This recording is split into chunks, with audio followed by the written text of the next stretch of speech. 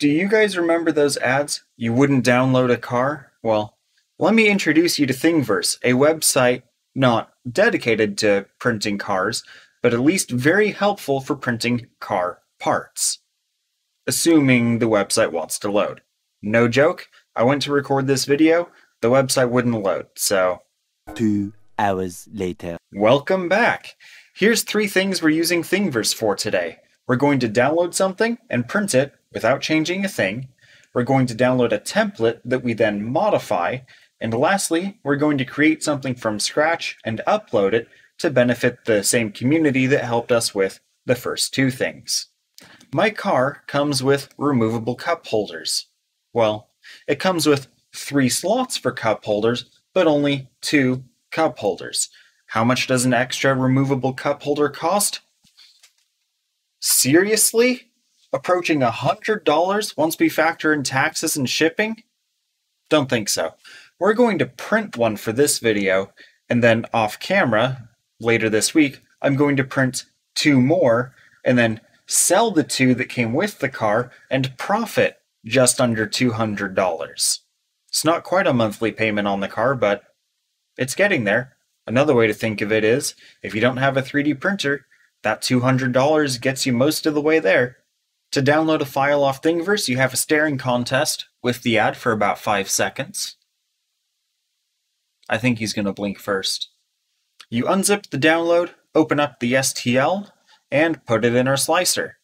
The default nozzle profiles are generally okay, but I like to customize my settings. I'm printing in PETG with a 0.4mm nozzle for a bit finer detail than on my 0.6 or 0.8mm nozzles. Because this is PETG, we're going to need a higher nozzle temperature, and we're going to have to heat up the build plate. A few hours later, we have our cup holder. Thanks MechaGen, who remixed this from Tyler Watt 12.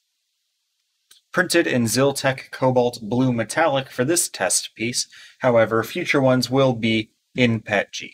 There aren't many good places to put your phone in this car and still have access to the touchscreen of your phone, depending on if that's even legal in your state or not. Despite one of my most popular videos on this channel being a guide on how to add Android Auto to your car, I find myself not wanting Android Auto in my latest vehicle. For a few reasons. I find myself not using it since I have live traffic updates through XM radio in my car, so there's that.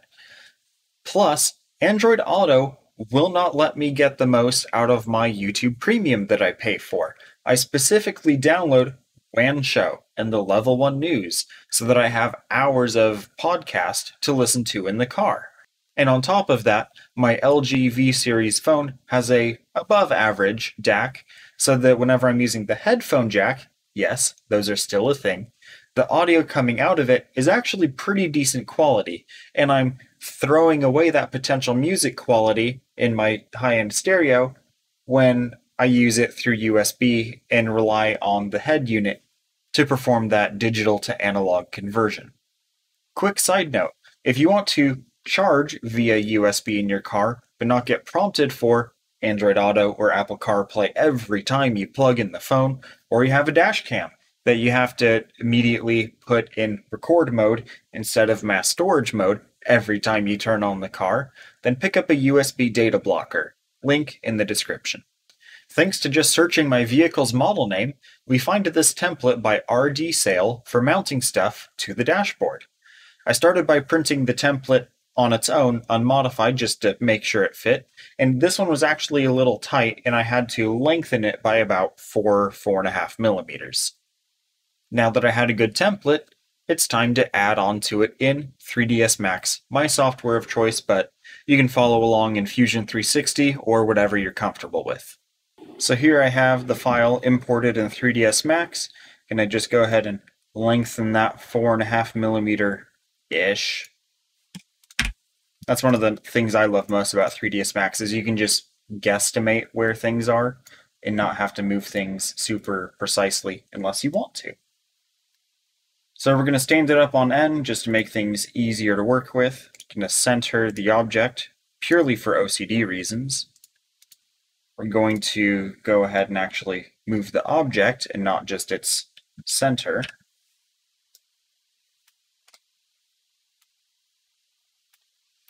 Looks like we need to rotate him about 5 or so degrees. That looks like 5 or so degrees. And we're going to get that foot just a little bit below this center line.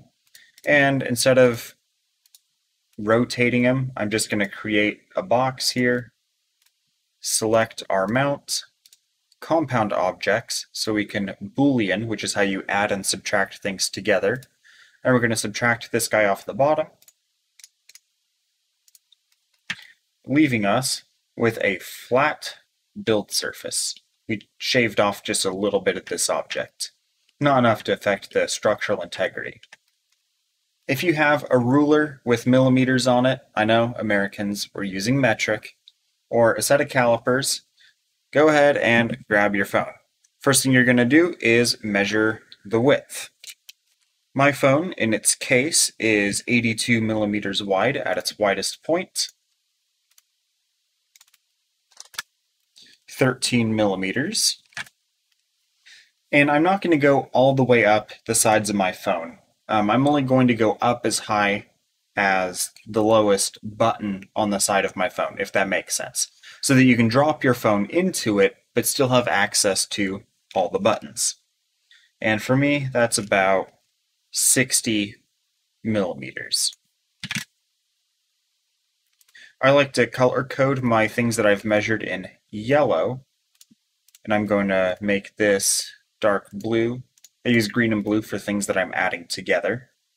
While we work on the phone mount, I'm going to hide or just make invisible that mounting bracket.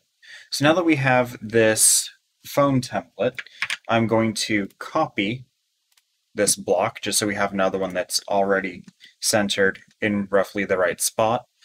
And we are going to make it 3 millimeters wider on the sides, so that would make it 88 millimeters wide. And we are going to make it 4 millimeters thicker in total, so that gives us 17. And we need to make this 3 millimeters taller, so that we can then lower it by 3 millimeters. And this is going to be our piece that we start with. I'm going to make it green, and I'm going to make this guy just a little bit taller so that he's easier to grab, so we can select these guys now that they're poking through each other. There's always something to grab onto. To make an opening for the screen, I'm going to copy what we have measured. I'm going to make him a little less wide, let's say 3 millimeters shorter on the sides, so 76. And I'm going to bring him forward. So you can see here that now we have this grabbing around the edge of our phone and solidly across the back. We're going to eat out this yellow and just keep the green. What you can do is raise this so you have a little bit of a lip on the bottom, but you don't really need to with most phones. What most phones do have is some kind of a port, like a microphone, a USB cable, or a speaker on the bottom. So now what we need to do is make some slots for that. We're going to copy our base phone here. We're going to make him negative 10 millimeters. And I'm going to go ahead and color code him red for subtraction, just to help keep things more organized. So you've got yellow for original and red for all our derivatives that we're subtracting. Now here's where you need to get precise with your calipers. The USB Type-C port on my phone is close enough to centered that I can use that as a centering point. That USB Type-C area plus a little bit extra width so I can fit a wide USB-C connector in the future, and my microphone's right next to it. So I'm going to leave 24 millimeters there for my microphone and USB-C cable. And then my headphone jack, I need a hole that is 12 millimeters wide, 24 millimeters away from the center. So make a copy, have him 24 off and 12 wide. And just like that, you have a basic mount for your phone. I always like to make a copy of everything before I start doing any adding or subtracting. Going to select the green, compound objects. The difference between Boolean and pro-Boolean is that pro-Boolean will get rid of unnecessary edges as you're working on the mesh. So it just leaves a much cleaner, easier to edit finished product. I'm going to subtract out the phone, the access for the screen, microphone and USB-C, the speaker, and the headphone jack. Going to convert it to an editable poly. Editable mesh is fine too, but poly can be easier to patch holes in. We're going to do an STL check in the modify panel, and check. No errors. So that means that there's no holes or any problems with 3ds Max. There are often problems with the way 3ds Max does addition and subtraction, especially once you get past 1 million polygons. That blue is painfully dark. Let's make him yellow just so it's easier to see. Raise this guy back up 3 inches so that it's flush with the bottom. And we want these guys to overlap a bit. I don't want this gap here. I think that looks a bit tacky. So what I'm going to do is grab that face and extrude it just a little bit. Grab this edge here and move them on down right about there. And take this edge and put them right there. Of course, make a copy yet again, hide everything else, and you can unhide specific objects here in your objects list. And it doesn't matter which one you select because they're both being added to each other. We're going to do union instead of subtraction. Convert it to a poly, do another STL check. No errors. So now we can save this object as an STL and bring it into our slicer. Another benefit of 3D printing your own car parts is that you can customize even further, giving your car a greater ability to chew through lap times with a set of sharp, pointy teeth, which can be found on my Thingiverse page or 3dpc.xyz, my own website. Of course, with any of these modifications, make sure they are street legal and inspected by a certified mechanic. But beyond that, make sure to subscribe for more 3D printing and computer-focused content. Also check out 3dpc for some cool 3D printer filament recommendations. A lot of these colors and other cool ones can be found on 3dpc.xyz.